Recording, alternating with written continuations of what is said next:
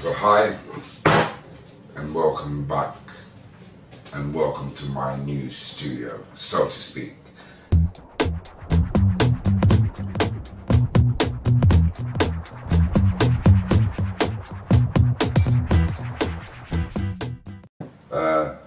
Today I just want to go over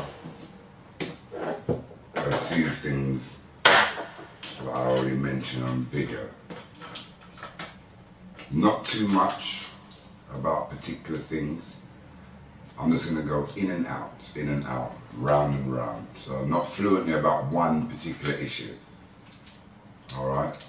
My glasses are broken, by the way. I'll have to get some glue and glue them back. Alright. What I want to start with, I want to start with this chip on the shoulder. Yeah, that's what I want to start with. The chip on the shoulder. It's a saying that a lot of people use these days. The old chip on the old shoulder. Well, why do they use that? Let's have a look. I know they probably say that because of attitude and complexes people have when they are perplexed and violated. People use that term, he's got a chip on his shoulder, when they don't really know the full story. They know half the story or half the story that's been told. A chip on the shoulder. Let's have a look. Chip on your shoulder. What's the meaning of chip on your shoulder? Let's have a look. To have a chip on one's shoulder refers to the act of holding a grudge or grievance that readily provokes disputation. A chip on the shoulder comes from the ancient right of shipwrights within the Royal Navy dockyards to take home a daily allowance of offcuts of timber, even if good wood was cut up for the purpose. The privilege was instated as a prescriptive right from 1604. So it has a couple of meanings, but I don't mean that second meaning. I mean the first meaning, grievance or a grudge, or knowing half the story. A lot of people say that I have a chip on my shoulder because of what the videos that they see me showing, the videos with the content inside it. If I don't explain those videos properly, I can tell that a lot of people are going to get a wrong understanding. No problem. I say those people, when it's quite clear what's on the video and how the video is put, I say those people have limited, in fact very limited, understanding.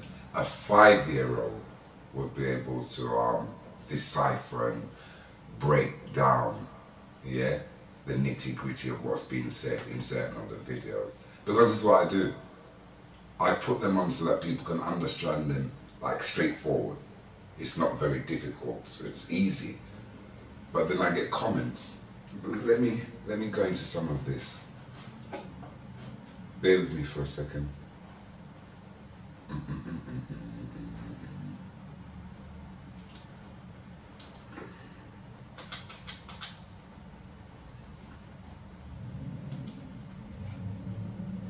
A chip on your shoulder. People, you must have sense when you're using terminologies or making statements. You should really know what you're talking about.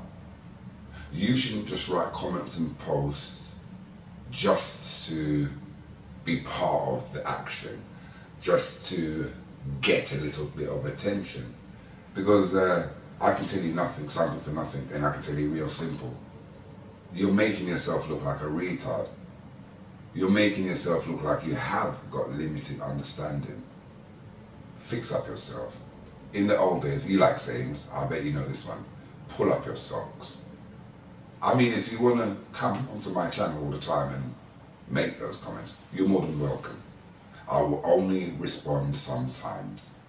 If my other viewers want to speak to you, that's their prerogative. But I will only answer, I call you fools, pricks, retards. I will only answer you a very few portion of the time. Let's get back to this, what I was getting back to.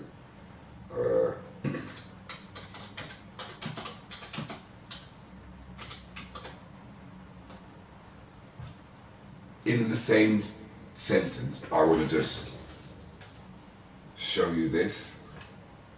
It's a plug, like I'm trying to stump something without saying it with my mouth. Someone asked me something about it, so I can speak about it. But this is what I'm talking about right here. Alright? Continue.